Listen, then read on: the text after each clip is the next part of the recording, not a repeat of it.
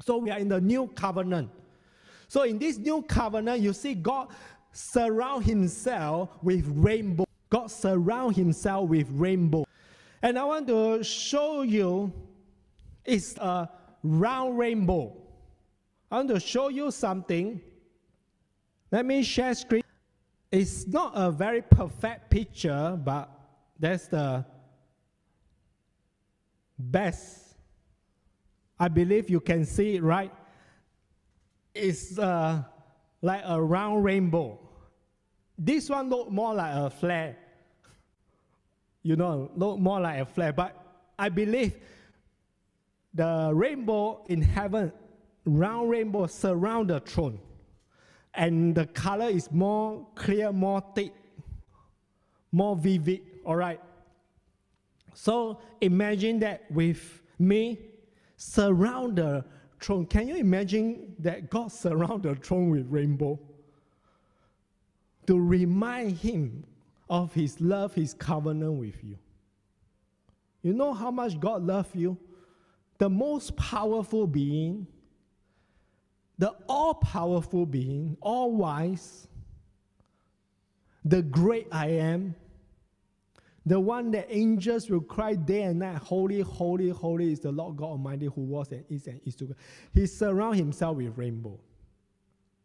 And like I said, in that covenant, it talks about your sins and iniquities are forgiven. So he surrounds himself with that to remind that your sins and iniquities are forgiven. And blessings for you, good things for you, good news, goodness, mercy and grace towards you.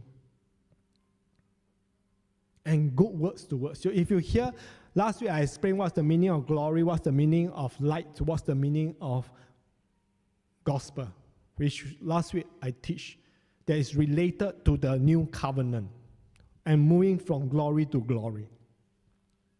Get ready. Shout hallelujah. Shout hallelujah. Praise the Lord. You know why I ask you to shout? Because good thing is going to happen to your life.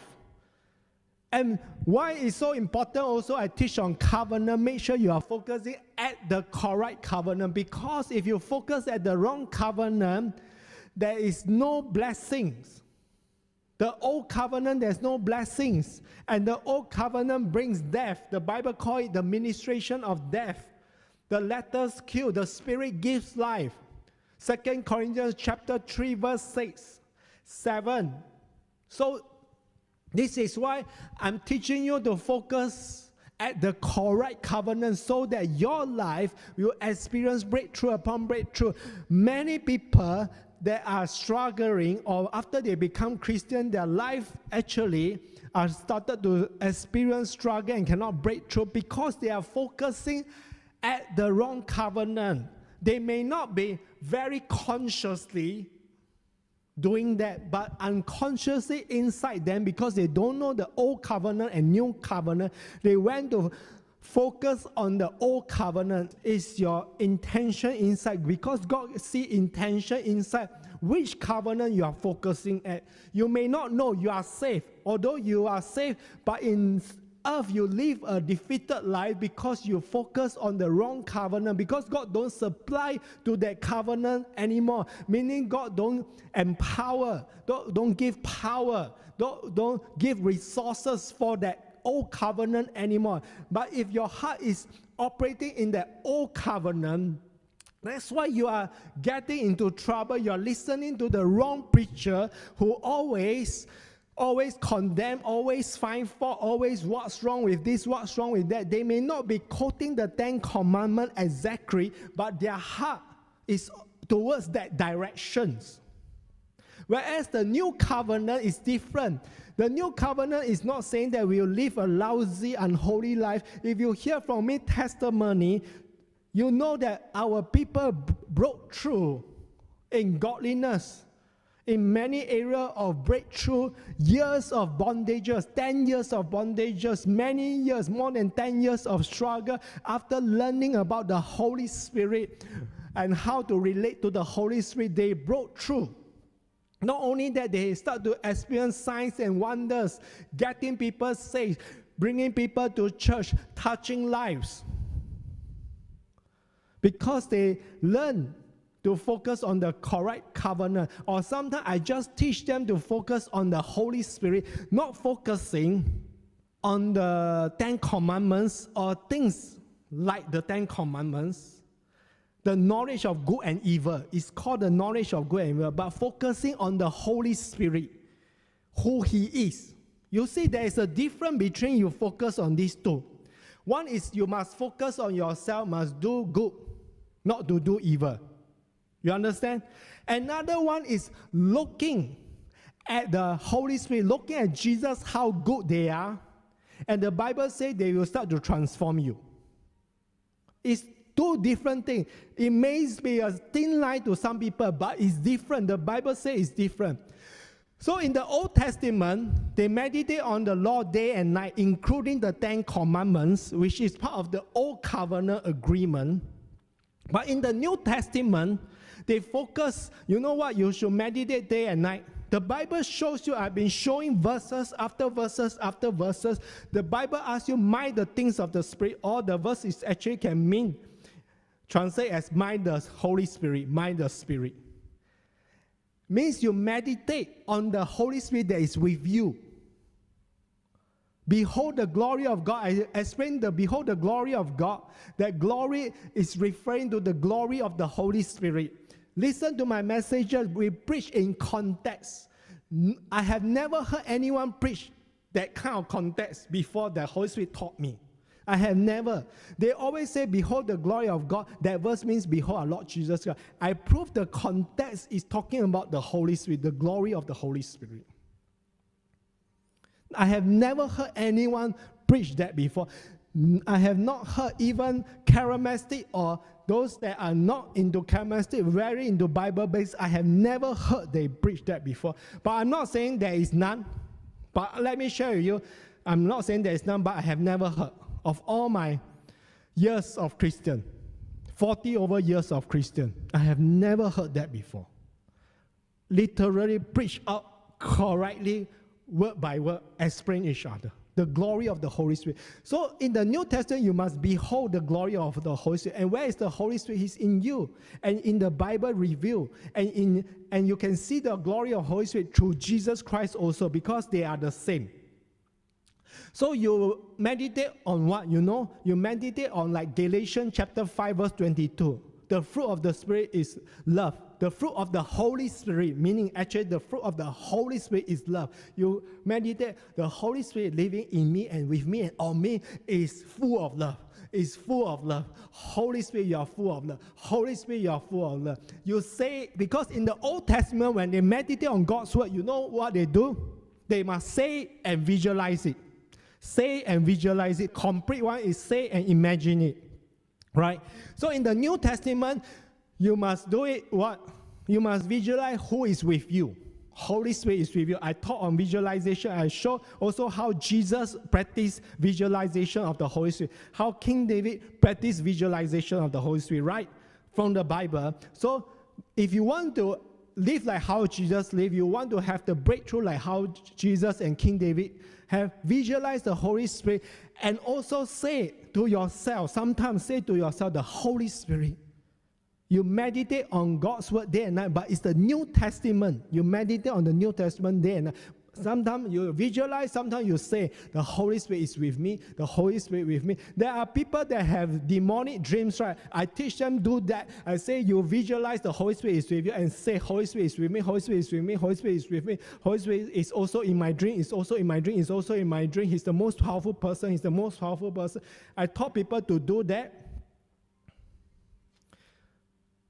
They broke through in dreams. And there are many ways I teach people to break through in dreams, fellowship with the Holy Spirit. Because the more you fellowship with Him, you are conscious that He is with you. You are conscious that He is with you. You understand? So all these things build up the revelations. And also speak in tongues. Because speak in tongues is He put His words in your tongue. He helps you to meditate. God's word day and night. New Testament meditation in another languages. I teach that also, the secret of Isaiah chapter 60. The mystery of Isaiah chapter 60 is in our teaching. It's all this in our teaching. That's why our people are experience miracle, signs, and wonder different from others. Different from others. The members are experiencing, not just the leader. The members are experiencing. Amen.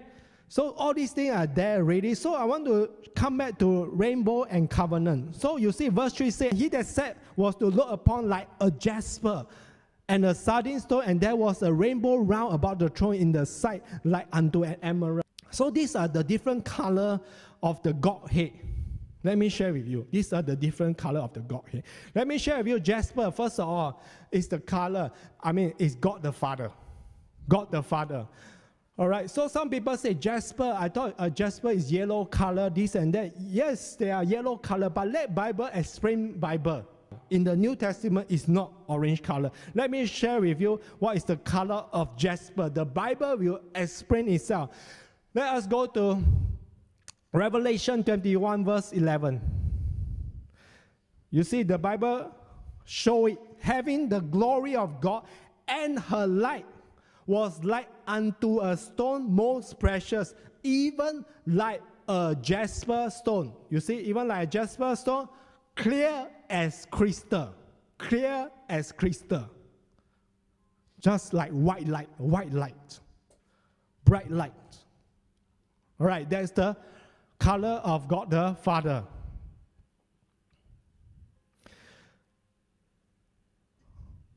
He that sat was looked upon like a jasper and a sardine stone. A sardine stone. Who sat at the throne? Later on, chapter 5 verse 6 say this, and I beheld, and lo, in the midst of the throne and of the four beasts, and in the midst of the elders stood a lamb as it had been slain. Jesus Christ. Because sardine stone is red color. Jesus is, especially the word of Jesus, talking about the word of Jesus is his blood. A lamb as it had been slain. His blood. That's why sardine stone is red color or brown color. Red. The blood of Jesus Christ. And let me share with you something. Also, the sardine stone is referred to Jesus mainly, but also the Holy Spirit inside. All right, because you read the verse itself, stood a lamb as it had been slain, having 7 horns and 7 eyes. What is the 7 eyes? Which are the 7 spirits of God sent forth into all the earth. You see? The Holy Spirit and Jesus are together. That's why it's called Jesus Christ. Jesus Christ. Do you know every time the Bible mentions Jesus Christ, means Jesus and the Holy Spirit. Jesus, the one that anointed of the Holy Spirit. Jesus and the Holy Spirit. Whenever we read Christ, it also many times it means, of course, follow context, unless the context say otherwise, all right? Unless the context did explain other. If not, Christ means the anointed one. Anointed with what? Who? The Holy Spirit. I heard a person share before, say that my pastor shared, the Bible actually don't mention about the Holy Spirit from this book, this chapter to this chapter. They miss out the word Christ. You know what's the meaning of the word Christ? The word Christ is there. Christ means the anointed one. Who said the Bible did not mention the Holy Spirit? Is whether my friend, is his eyes open? Is the scale being removed or not? You know, because there are people who not supportive about certain things. So that's why they try to minus away the Holy Spirit. So you understand where I'm coming from? All right, so Jesus having 7 horns and 7 eyes, having 7 eyes, which are the 7 spirits, having the Holy Spirit in him. You understand? You understand? So the Holy Spirit was there also. God the Father, the Son, and the Holy Spirit. Hallelujah. Praise the Lord. But it's very interesting. You read about the Holy Spirit. You see, the Holy Spirit is with Jesus, in Jesus. Yet the Bible says, which are the seven Spirit of God sent forth into all the earth. Yet the Holy Spirit is on earth. You see, the Holy Spirit is in Jesus. The seven Spirit. Seven means the word seven means perfect. The perfect, the fullness, the complete Holy Spirit is in Jesus. Also, it's in the earth. You understand? Very interesting. That is the ability of the Holy Spirit. He can be fully in one place. He can be fully in many places at one time. That's the amazing thing about the Holy Spirit. Hallelujah. Praise the Lord. So I want you to go back to Revelation chapter 4 verse 3. So the Godhead is inside. Father, Son, and Holy Spirit. The Bible explained to us. All right. If you read chapter 1, you will read about verse 4. John, to the seven churches which are in Asia, grace be unto you, peace from him which is, and which was, and which is to come. God. Which is, and which was, and which is to come. God. Then, second person he mentioned, and from the seven Spirit which are before the throne. Holy Spirit also. Again, seven Spirit. And from Jesus Christ, who is a faithful witness. Then Jesus Christ. Let me share with you something for those people, to help people understand. Many times people say that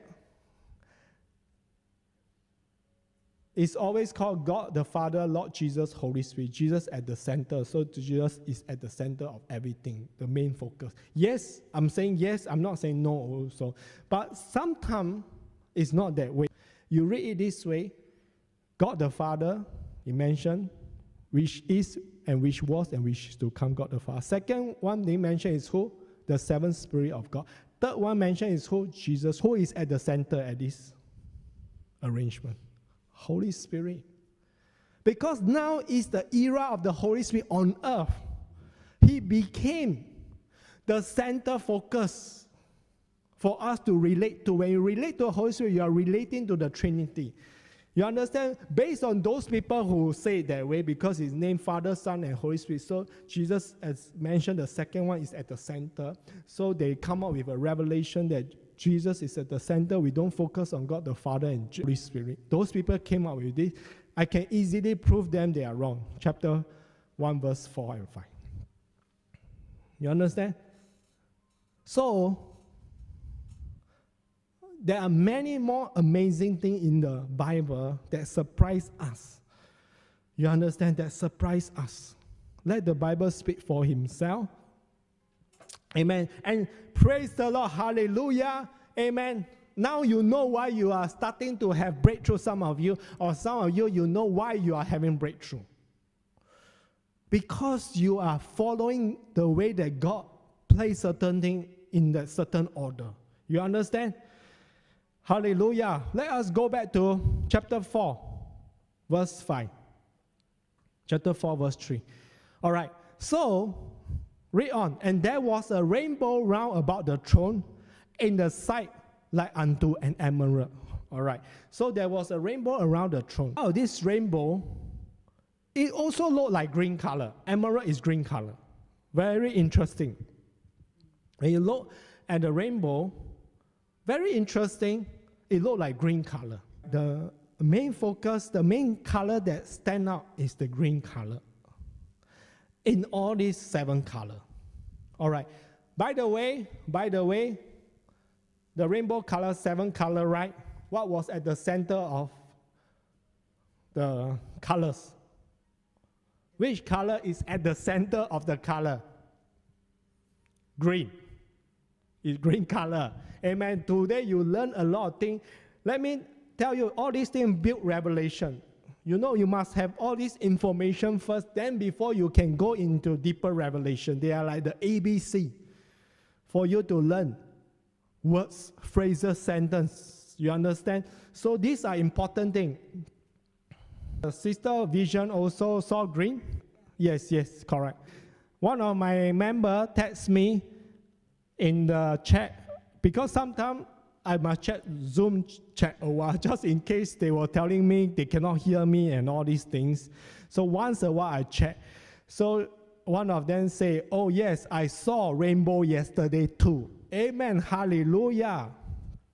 Yesterday, my wife also saw rainbow.